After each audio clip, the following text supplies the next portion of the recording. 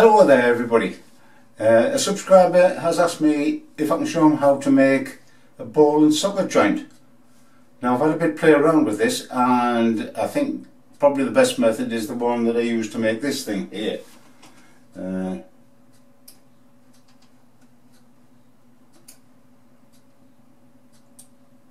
It's quite easy, and this particular one, you see the ball is captive in the socket. No doubt this can be made on a 3D printer, but of course the technique lends itself to making them open as well, so you can just pop that in to the socket. You have to devise a way of keeping the ball in the socket for that kind of ball and socket joint. But this one here, if you print it out all in one part, there's a very small clearance between the ball and the socket. It should work, I think. Be interesting to see if somebody actually makes one from this technique. So here goes how to do it. And the first thing we're going to do with this ball and socket is to make the socket part. So we'll orientate our screen towards us, and the first thing we need is an axis.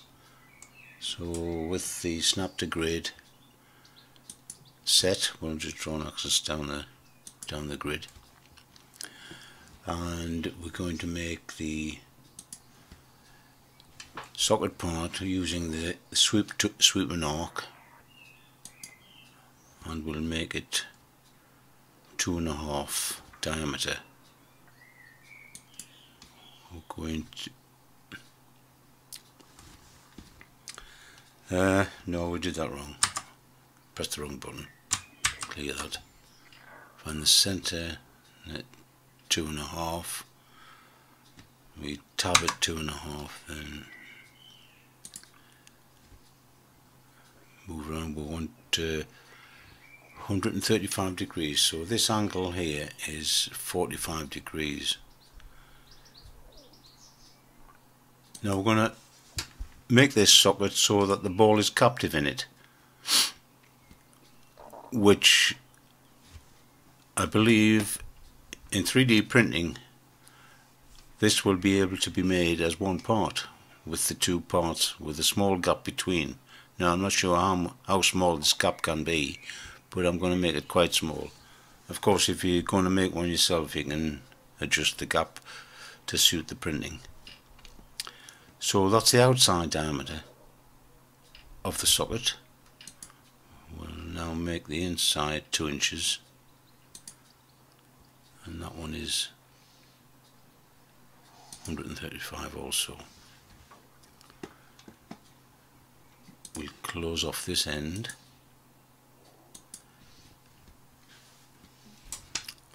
and we'll put a line down here for the stem.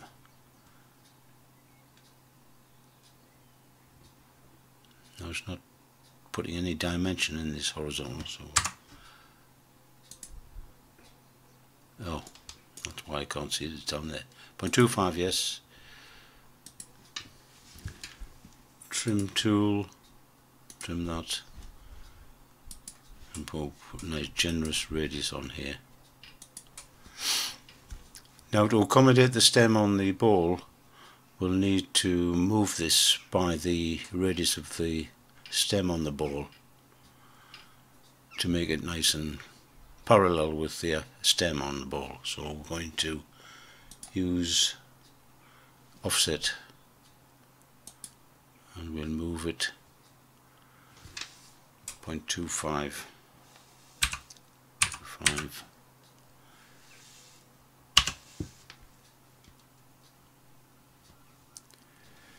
Trim,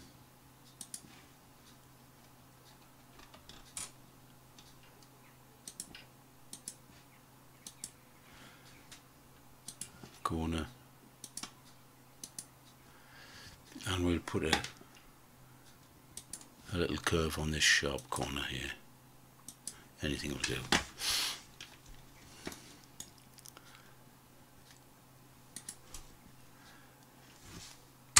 And there's the socket section. Now we're going to do the ball part of the joint. Again, we're going to use the sweep arc, and we're going to make the radius or diameter of the ball slightly smaller than the socket, which was 2 inches diameter. So we're going to make that 1.99 tab. Now, got to be careful. We actually use the 1.99. There it is, 1.99. So we click, and then there we are. There's our. Now, if we go in close, we can see that right. We've got a small clearance there. Okay. Now I want to start and do our stem.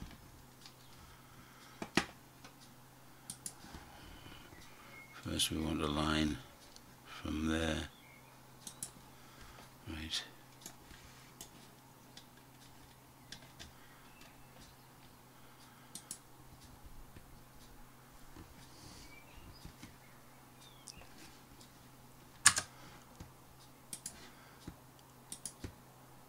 Quarter inch, yes.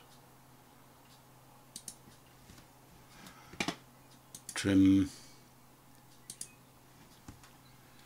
And we're going to put a small radius in here, because we don't want to clobber this corner too much, but we don't want a sharp corner in there, so we'll put a little radius in.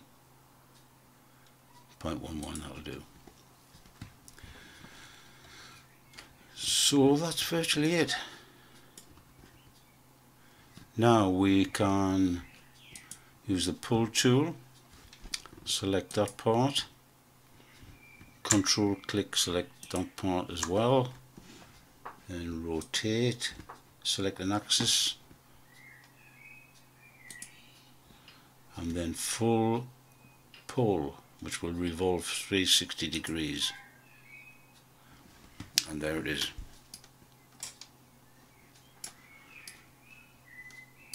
And just to make it nice and finish off the idea, that looks like the ball, rename that.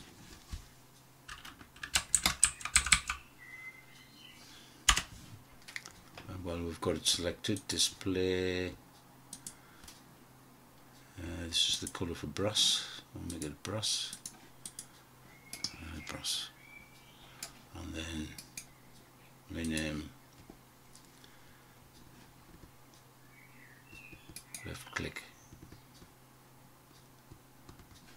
Hello, just a minute. Rename, there we are. Socket.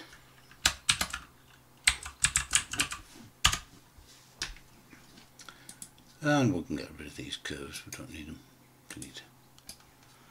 There it is. Now if we want to be cool about all this, we can select, click on that, and we see a center line there. We can select the center line. Up here, selection mode, and now we can see a section in it, and that's our ball and socket. Then move ball, move that a bit, move it to the outside edge, find the center, and we can move it about. There you go. Magic. So I hope you all found that interesting and useful. I'd like to see somebody make one of these, print it out, and see if it works. Bye for now. See you later.